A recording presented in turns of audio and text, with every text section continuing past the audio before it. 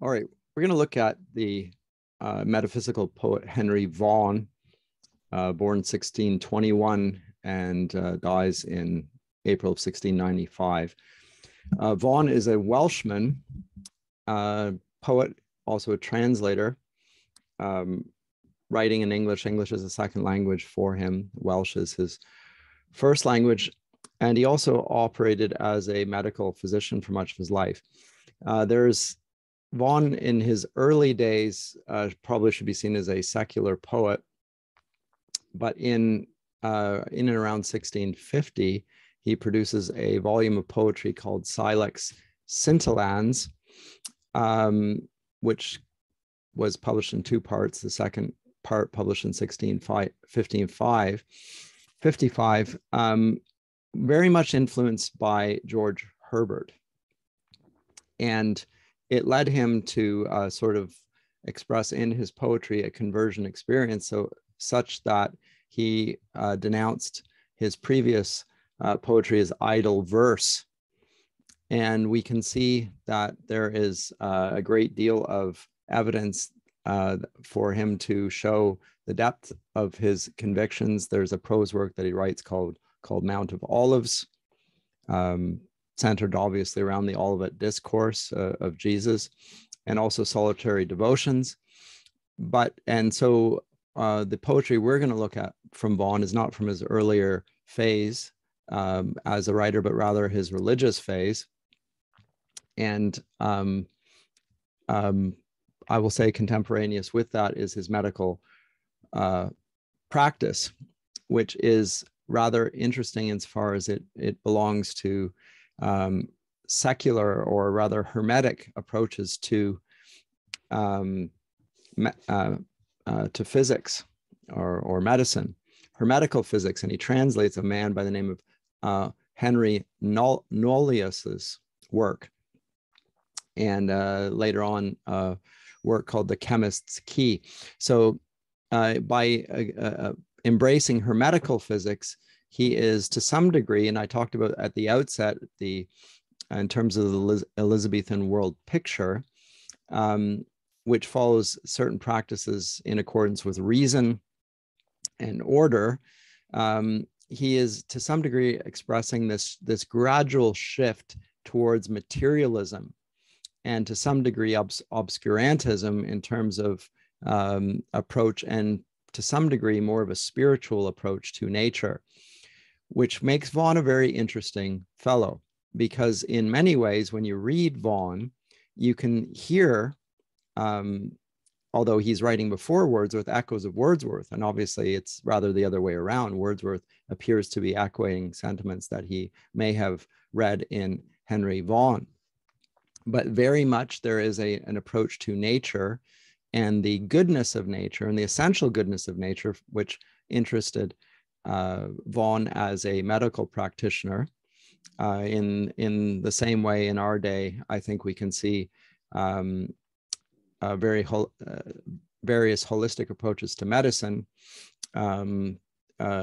becoming more and more prominent and getting greater and greater credibility as Western medicine and its approach is being brought into question.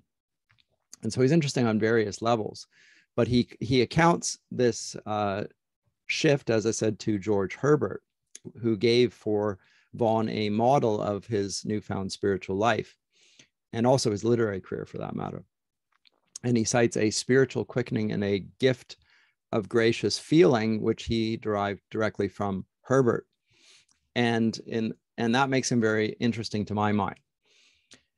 And some think that he is superior to Herbert as a poet. I happen not to share that view, but he is very much certainly influenced by Herbert, and so falls under that influence. So if you want to trace the trajectory of metaphysical poets now, we've moved from its early beginnings in John Donne, very much postulated on the influence of the microcosm and the macrocosm, which is a very ancient way of looking at human bodies, for instance, and the relation of man to the cosmos, seeing the elements within the human being that are also to be found, the very same ones that are to be found in the universe, with the exception of the spirit, which is seen as something rather distinct.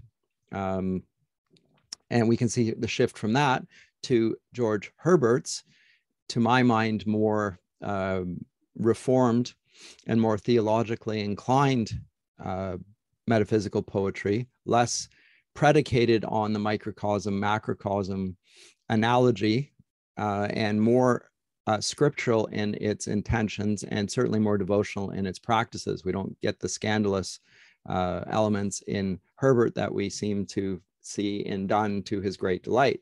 But you can see influences in both ways.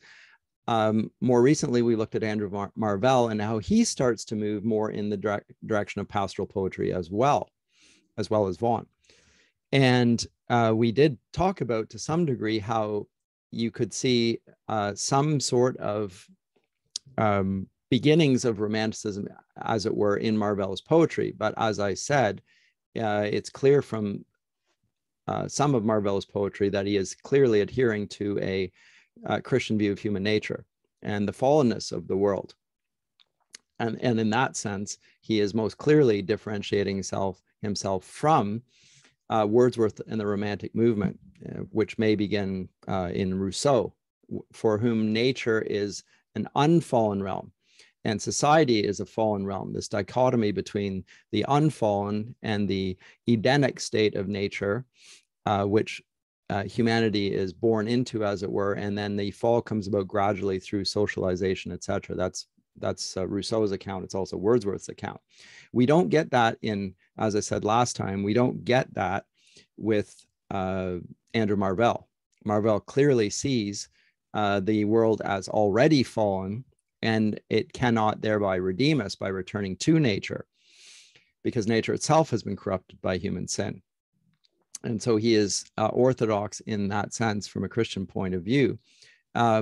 Whereas in Vaughan, we don't get the same sense of orthodoxy there. And we do, to my mind, see a leaning towards what we will see in full-blown form in Wordsworth. But there's no doubt about the influence of Vaughan on later writers, Wordsworth being one of them, Tennyson another.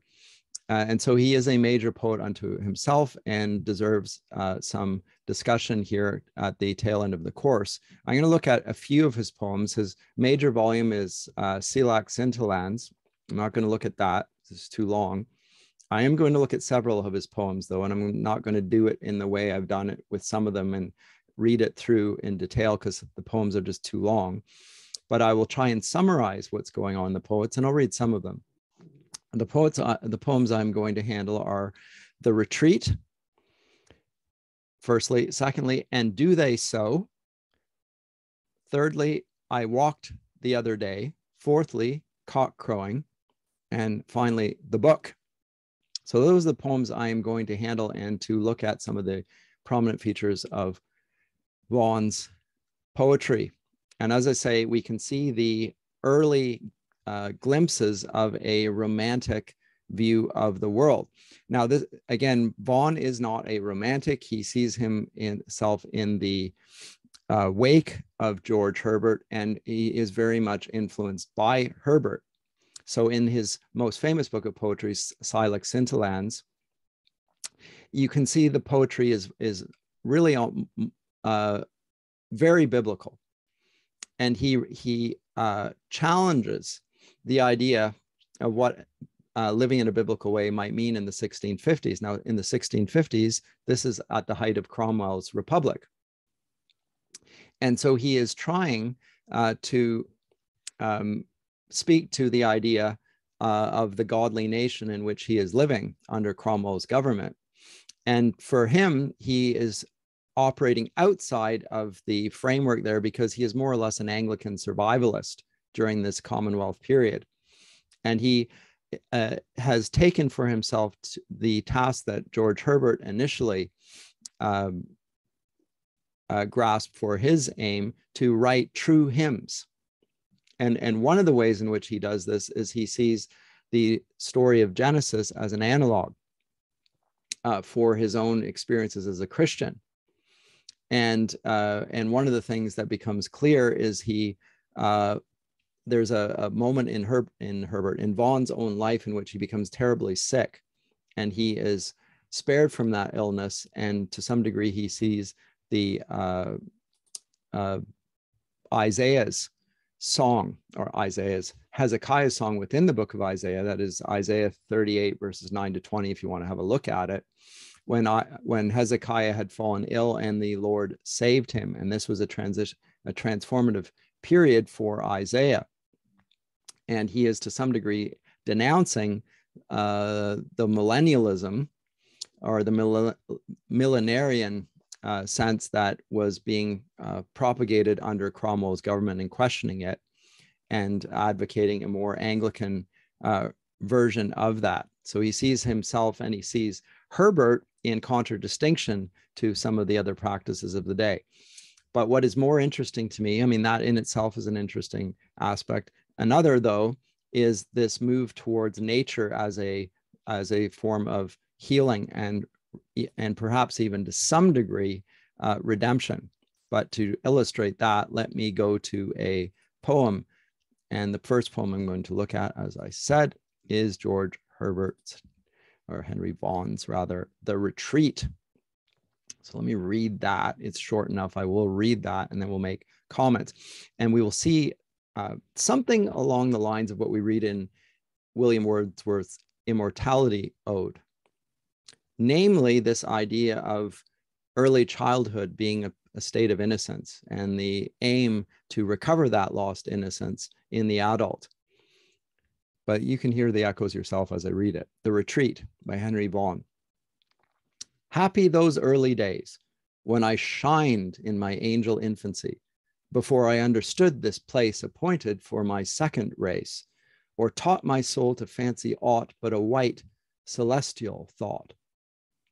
When yet I had not walked above a mile or two from my first love, and looking back at that short space, could see a glimpse of his bright face. When on some gilded cloud or flower, my gazing soul would dwell an hour, and in those weaker glories spy some shadows of eternity, before I taught my tongue to wound my conscience with a sinful sound, or had the black art to dispense a several sin to every sense, but felt through all this fleshly dress bright shoots of everlastingness. Oh, how I long to travel back and tread again that ancient track, that I might once more reach that plain where first I left my glorious train, from whence the enlightened spirit sees that shady city of palm trees. But ah, my soul with too much stay is drunk and staggers in the way. Some men a forward motion love, but I by backward steps would move. And when this dust falls to the urn, in that state I came, return. Ashes to ashes, dust to dust.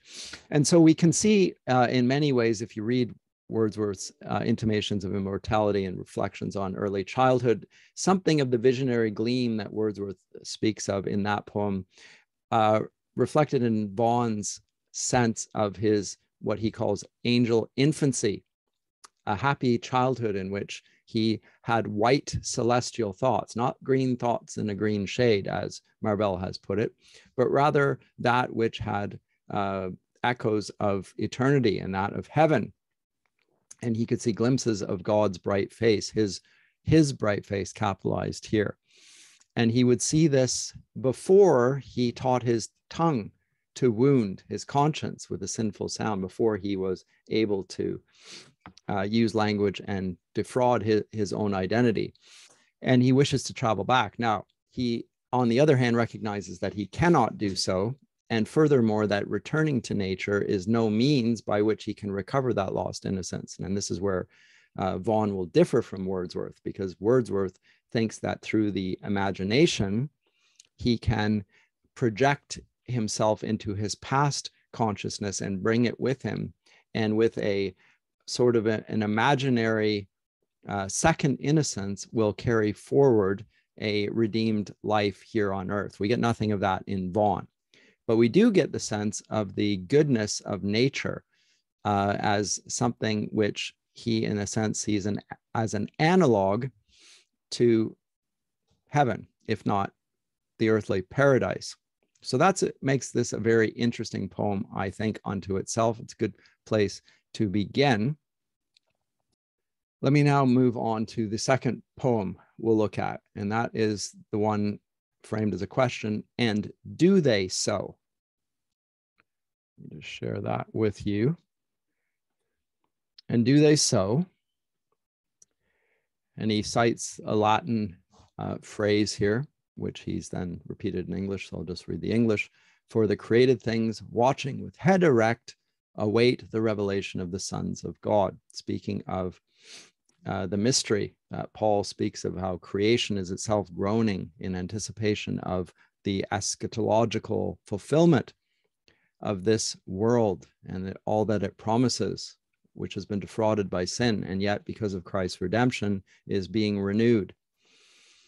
So he speaks to the millenarian concerns of eschatology and how they are brought into the present world and its consciousness and its sense. Very much of a religious theme here. And so he cites this, and then he questions it. And do they so? Have they a sense of aught but influence? Can they lift their heads lift, and expect and groan too? Why the elect can do no more? My volume said that they were all dull and dead. They judged them senseless, and their state wholly inanimate. Go, seal up thy looks, and burn thy books.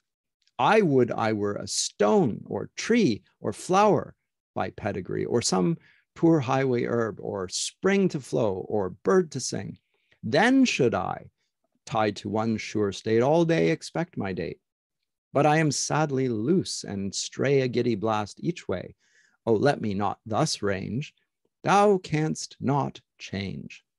Sometimes I sit with thee, and tarry an hour or so, then vary. Thy other creatures in this scene, thee only aim and mean. Some rise to seek thee, and with heads erect peep from their beds. Others, whose birth is in the tomb, and cannot quit the womb, sigh there and groan for thee, their liberty. Oh, let me not do less. Shall they watch while I sleep or play? Shall I thy mercies still abuse with fancies, friends, or news? Oh, brook it not. Thy blood is mine, and my soul should be thine. Oh, brook it not. Why wilt thou stop after whole showers, one drop? Sure thou wilt joy to see thy sheep with thee. So this is a reflection of a man on how the whole created order bespeaks the glory of God. Jesus says that if the Jerusalem had not greeted him in expectation of his triumphal entry, the very stones would have cried out. And Herbert echoes the sense that all creation does praise him. But do they anticipate and wait with heads erect the revelation of the Son?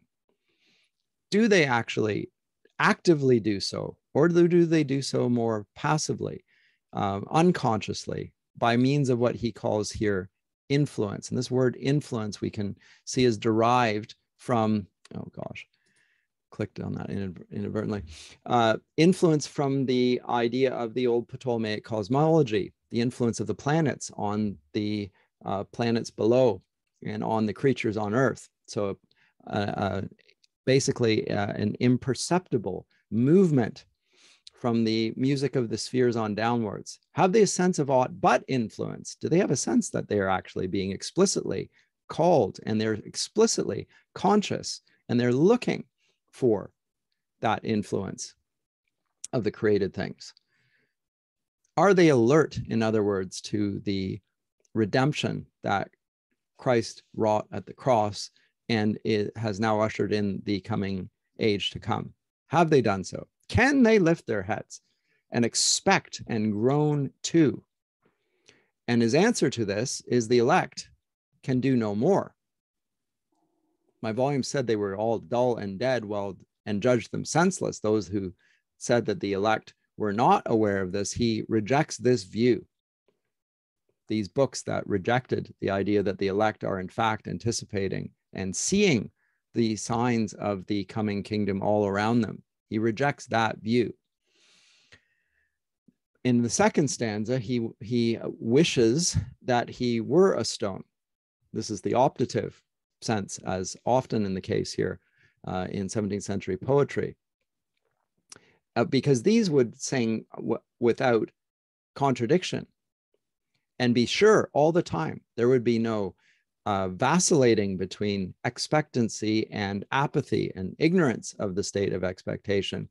But he says, as a human being, he doesn't have the same sense of certitude that he sees in the stones, the trees, the flowers, the herb, the spring, or the bird that always seem to praise God. On the contrary, he is loose and stray and moves and vacillates, as I say, between praising God and then ignoring him altogether. But sometimes in the third stanza, I sit with thee, thee being God, and tarry an hour or so, and then vary. Other creatures in the scene, thee only aim in me. So the created order, the natural order, seems to be unbroken in its praise of God. The heavens declare the glory of God, and this, the earth declares the glory of God, and the skies showeth forth his handiwork, it says in the psalm. And there's no sense of any breach in that. So the natural laws of this world testify to God's glory. He, on the other hand, being a fallen human being and a sinner at that, contradicts the rule of nature. Otherwise, that is unbroken.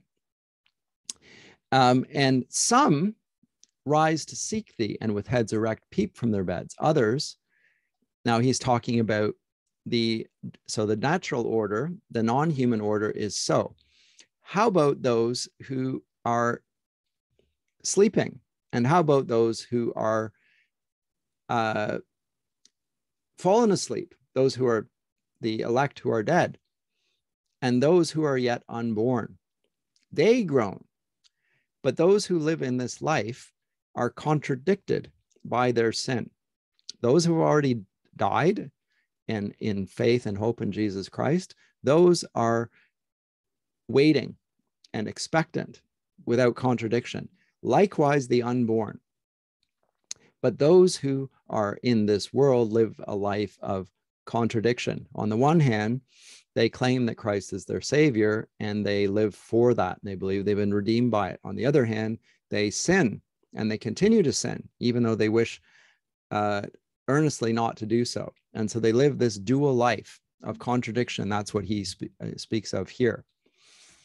But he says that those who are not contradicted by their sinful nature, he wishes he were like them. And so he concludes at the fourth stanza, oh, let me do no less. Shall they watch while I sleep or play? Shall I thy mercies still abuse with fancies, friends, or news? Oh, brook it not. So this is an earnest prayer for him to lead a life that does not contradict his profession of faith, does not contradict his credo. And he is hopeful because God's grace is ever merciful and ever abundant. He says, why wilt thou stop? And he says this to himself as a consolation. After whole showers, one drop? No, he only wants one drop of that grace. And he's assured that he will receive it. Sure, thou wilt joy to see thy sheep with thee. So he has the blessed assurance that Jesus is his and he is Christ's. So again, a powerful religious poem using natural elements in it, but very much Christian in his emphasis and his direction, his implication of God in an intimate sense. The thou and the thee here throughout the poem and thine are reflections of that. And as I say, although it sounds somewhat like Wordsworth, it's more explicitly Christian in its emphasis. Let me now move to I walked the other day. Put it up on the screen for you. And I will seek to read it, but it is not as short. And so this becomes a little challenging, but I'll read it anyway. Better to hear the poem than hear me. I walked the other day to spend my hour into a field where I sometimes had seen the soil to yield a gallant flower. But winter now had ruffled all the bower and curious store I knew there heretofore. Yet I, whose search loved not to peep and peer the faiths of things, thought with myself there might be other springs besides this here, which like cold friends sees us but once a year, and so the flower might have some other bower. Then taking up what I could nearest spy, I digged about that place where I had seen him to grow out, and by I saw the warm recluse alone to lie, where fresh and green he lived of us unseen. Many a question, intricate and rare, did I there strow, but all I could extort was that he now did there repair such losses as befell him in this air, and would ere long come forth most fair and young. This past, I threw the clothes quite o'er his head, and stung with fear of my own frailty, dropped down many a tear upon his bed, then sighing whispered, happy are the dead. What peace doth now rock him asleep below? And yet, how few believe such doctrine springs from a poor root, while all the winter sleeps here underfoot, and hath no wings to raise it to the truth and light of things, but is still trod by every wandering clod. O thou, whose spirit did at first inflame and warm the dead, and by a sacred incubation fed with life this frame, which once had neither form, being, nor name, grant I may so thy steps track here below, that in these masks and shadows I may see thy sacred way, and by those hid ascents climb to that day which breaks from thee, who art in all things, though invisibly.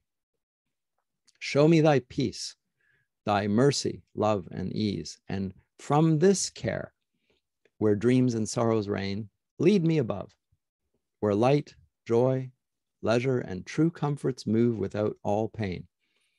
There, hid in thee, show me his life again, at whose dumb urn thus all the year I mourn. Again, he walked the other day, and he walked it in a field.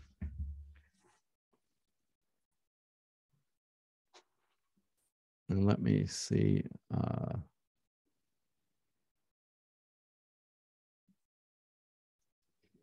And in the field saw a flower, and the flower and what he saw to search there in the greenness was the echo of the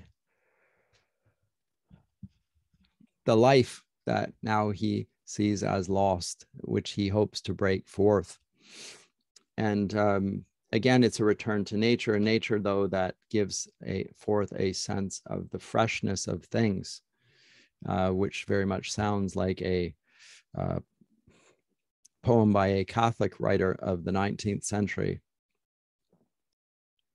by the name of Gerald Manley Hopkins. Hopkins also speaks and uses nature in the same sense that Vaughan does, and perhaps Hopkins is a better analogy for the understanding and use of nature and the redemptive aspects of nature that he sees without necessarily attributing whole-scale redemption to nature. So Hopkins might be another poet that's worth looking at in comparison to Vaughan, and see Vaughan as an early anticipation of Hopkins. Running short on time, I'm going to skip over the cock crowing and go to the book. It seems a suitable way to conclude look at Vaughan. Cock crowing is very much of a like piece, in the sense that there is an anticipation of the heads erect, looking at the redemption and anticipating the light, as the cockerel does at the break of day at dawn. The book is similarly minded in terms of the way in which the created order has been transformed for godly purposes and so forth, a perennial theme in Christian poetry, let me look at the book and we'll see some of the features of it. So let me read. It's a bit longer. That's why I cut the other one. But the book, eternal God, maker of all that have lived here since the man's fall, the rock of ages, in whose shade they live unseen, when here they fade. Thou knewest this paper when it was mere seed, and after that but grass, before 'twas dressed or spun, and when made linen, who did wear it then? What were their lives, their thoughts and deeds, whether good corn or fruitless weeds? Thou knewest this tree when a green shade covered it, since a cover made, and where it flourished, grew, and spread, as if it never should be dead. Thou knewest this harmless beast, when he did live and feed by thy decree on each green thing, then slept well fed, clothed with his skin, this skin which now lies spread, a covering o'er this aged book, which makes me wisely weep and look on my own dust. Mere dust it is, but not so dry and clean as this. Thou knewest and sawest them all, and though now scattered thus, dost know them so. O knowing, glorious Spirit, when thou shalt restore trees, beasts, and men, when thou shalt make all new again, destroying only death and pain, give him amongst thy works a place, who in them loved and sought thy face. So what he sees here in the natural order is a book, the book of nature. Now, this is a theme which is certainly present in the 17th century, to a lesser degree the 16th, but certainly in the 17th, the idea that God has two books. The one is the book of grace, special revelation, the Bible. This is the word of God, in which God reveals things that we cannot see in nature. Namely, the account of what happens, God's full revelation is the redemption of the world, the sending of his son to atone for human sin, his death and resurrection, and ultimately the triumphant eschatological fulfillment of the early promise of creation in the new heavens and the new earth, when, as Vaughan says here, when thou shalt make all new again, destroying only death and pain, as it says at the end, when the bride comes down from heaven, the heavenly Jerusalem, there will be no more pain or sorrow or death or weeping, because God will have removed all those things in the eschatological fulfillment. But Vaughan sees the eschatological glimpses of that good creation already present in the natural order. And he sees it in various forms. He saw it at the outset in the paper of the book, which began as seed, which then grew to grass, and then was transformed through human cultivation into linen, which was worn as clothes, and then differentiated the life of growing things between corn or weeds. Also speaks of the trees in the same way, that they have a transformation which speaks to a deathless existence, and yet we see the trees die just as the seed dies. And likewise the beasts, which now whose skin is the cover of the book that he is reading here, the paper and the wood of the trees, which makes the cover, and then finally the outer cover, which is the animal skin, which then binds the book. All of these things are represented in the book, and he's not so much focusing on the words that are written within the book, but the actual physical structure of the book. It's made of the works of nature, and he can see in the works of nature something along the lines of an analogy with what he can read in the book of grace. And that analogy is the one that he is holding strongly in this little poem that he calls the book. It's a splendid poem. It reflects very well many of the themes that we've already seen in Vaughan. It reflects his religious devotion. It reflects his sense of himself as a hymnist, because many of these poems can be seen as hymns of praise sung to God, but they're really songs about the book of nature as a reflection or analogy of the book of grace. And I think that in that sense, there are some similarities, as I say, with romantic movements and ideas, but obviously notes of dissonance, which I've also identified, because Vaughan sees very strongly the necessity of Christ in his work and God, a person in a personal form, in a way that we certainly do not see in Rousseau and do not really see in the early Wordsworth, although later on he adapts his verse somewhat to sound a little bit more Christianized. But certainly in the early elements, the Immortality Ode and the early versions of the Prelude, etc., we do not see, quite frankly. Nature is seen as a material thing with spiritual power. As I say in my romantics course, we see his panentheism coming through. That is not the case here with Vaughan.